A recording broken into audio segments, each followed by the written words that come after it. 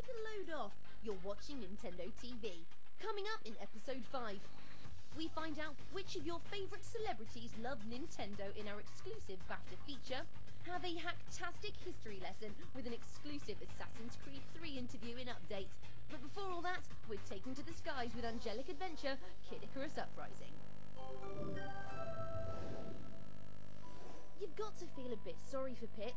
The hero of Kid Icarus Uprising has been waiting 25 years to get back in the sky saddle, and no sooner does he return than his evil doppelganger turns up and starts stealing his heavenly thunder.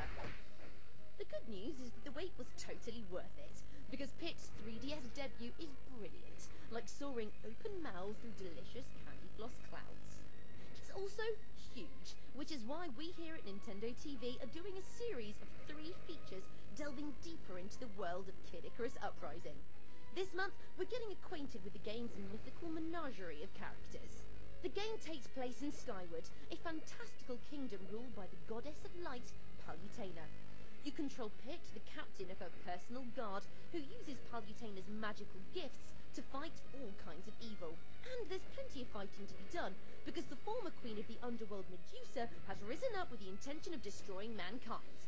Honestly, those snowdrift wings aren't just for show either. With the goddess's aid, Pit gains the power of flight, and he takes to the skies to repel the forces of the underworld.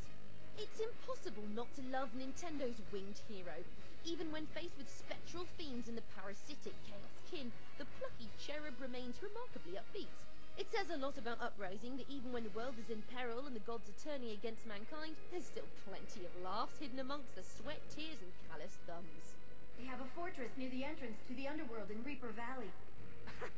Which is where?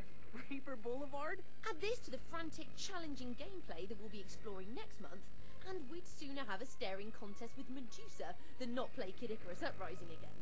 Stay tuned to Nintendo TV for more on Nintendo's Celestial Hero. Look! Up in the sky! What is that? It's your monthly Nintendo update. Coming at you in a horde of historical accuracies and tomahawks to the face is Assassin's Creed 3 on Wii U. Ubisoft's time-bending action makes its first appearance on a non-handheld Nintendo console, and we chatted to Ubisoft's Tommy Francois about how excited he is to be working on the Wii U. I'm super excited to be making an Assassin's game on a Nintendo console. For all Nintendo fans, they will finally get to see what a truly next-gen, high-end type of game is. I think the visuals will blow people's pants off. Look out for more Assassin's Creed 3 news coming soon on Nintendo TV. Rhythm! You have it or you don't.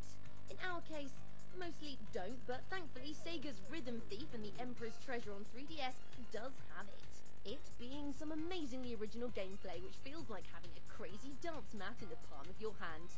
It's all very Japanese and weird and feels a bit like Professor Layton with some added rhythm-based puzzles. It's out now in Sainsbury's and on Amazon.co.uk, but you can get a taste of the joys of playing Raphael the Red-Headed Thief by downloading the demo for the game from the Nintendo eShop.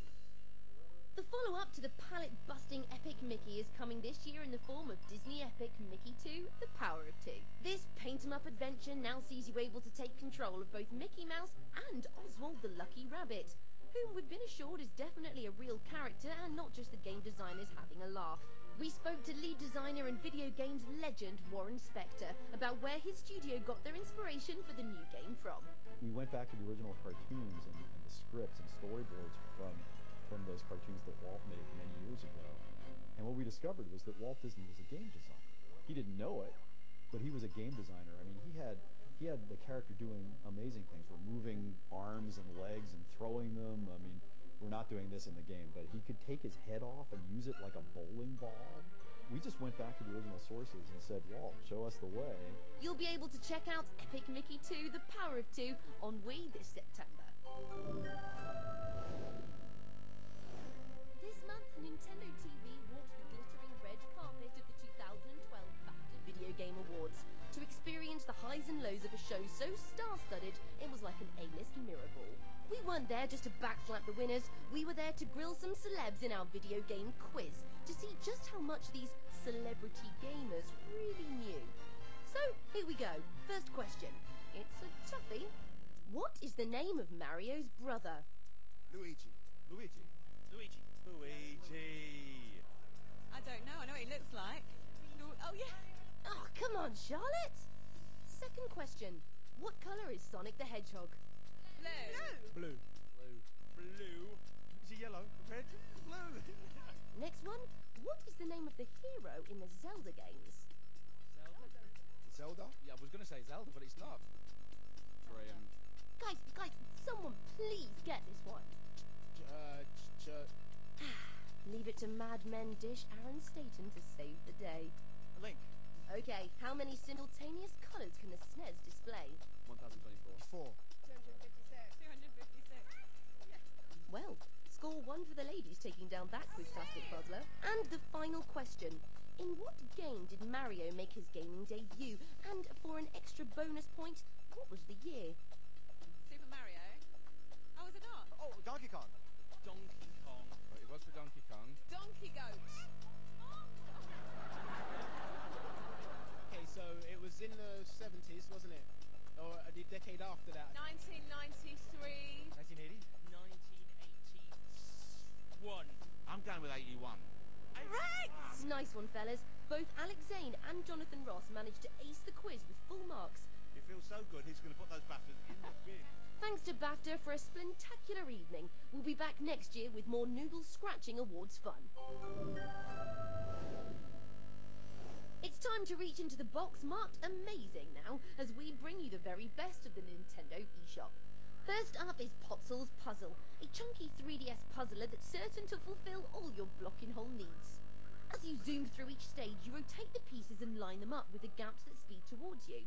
Shoving bricks in gaps is all well and good, but if you want a mega score, then you have to build up combo points by grabbing the hearts that reside in each hole.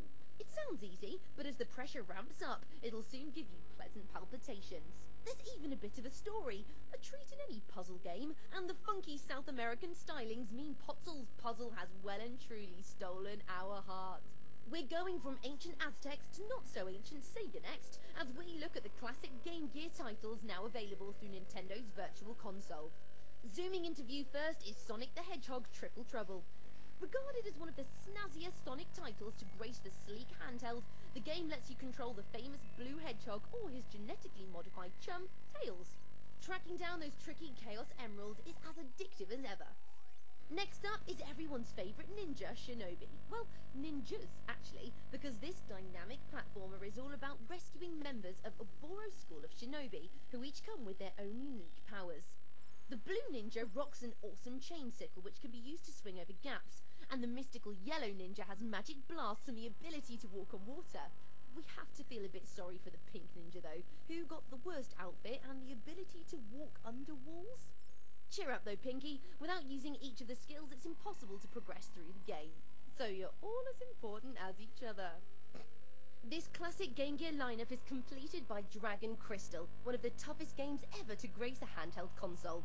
This trio of vintage Game Gear titles are available on the Nintendo eShop now. That's all we've got time for this month, but don't despair. Our robot monkey helpers are already hard at work constructing the next essential episode of Nintendo TV. Faster, robot monkeys, faster!